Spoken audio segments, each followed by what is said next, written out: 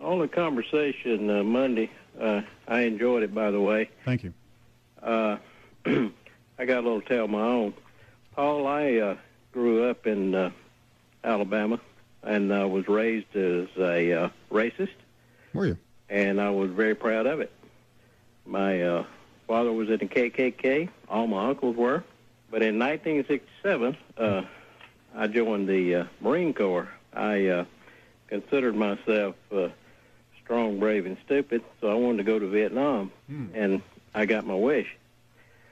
First day there, as big a redneck as I was, I met probably the most militant, acting and talking black person that was ever on the face of the earth. Less than an hour after we met, we tried to kill each other.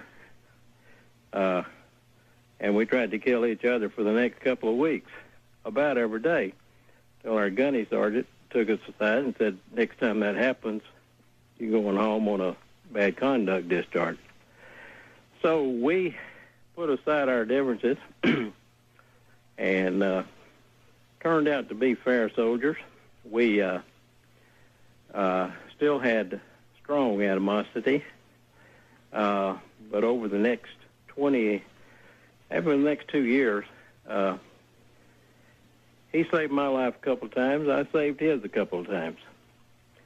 And we didn't, neither one of us want to leave Vietnam. We spent 22 of the 24 months, between 67 and 69 there.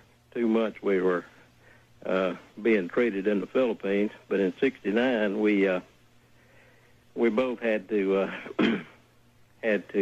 leave, and I moved back to Alabama and went to school. He moved back to Detroit and resumed his ways. After I got out of college, as dumb as I was, I managed to get an engineering degree. And I talked to him a few times over those years. We had become, I guess you could call, friends. And he was not having it too good in Detroit. And I said, well, come on down here, and you can go to work for the same company I am. So he did. And he wound up working for me. Wow. And he decided he'd go to school and get his degree, which he did. And he decided he wanted to outdo me, which he always did. He went on and got his master's degree, and I wound up working for him. And 32 years ago, come April 3rd of this year, Paul, I will have been married to his sister for 32 years. Wow. We both had. So now you're working for her. Yeah. He was the best man at my wedding. That's incredible. That's an incredible story. We had 2 sons apiece. All 4 of them graduated from the University of Alabama. And anybody ever tell you this would be a good book? Yeah, probably would be. Nobody would believe it. This would be a great book and movie.